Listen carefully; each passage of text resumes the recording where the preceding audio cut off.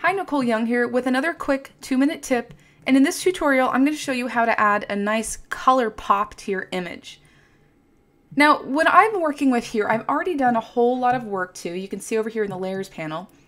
If you were just working off of a background layer, all you have to do for the first step is take that background layer and drag it to the new layer icon, and now you have a duplicate copy of that layer.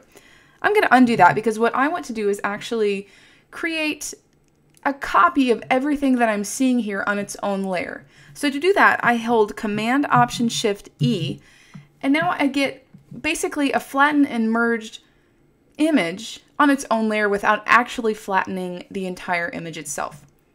Now for the next step, I'm going to go up to Filter, Blur, Gaussian Blur, and I already have it set here pretty high, which is kind of where I want it to be. I don't want it to be too shallow. I actually want a nice amount of blur for this step, and I'm going to click OK. The next thing I'm going to do is go up to the blend modes and change it to overlay. And as you can see, we already have like a crazy amount of overly processed pop to the image.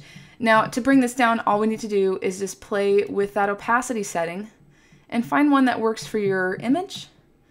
And here's a before and an after. We just have a nice little pop of color, a little bit of punch added to that image.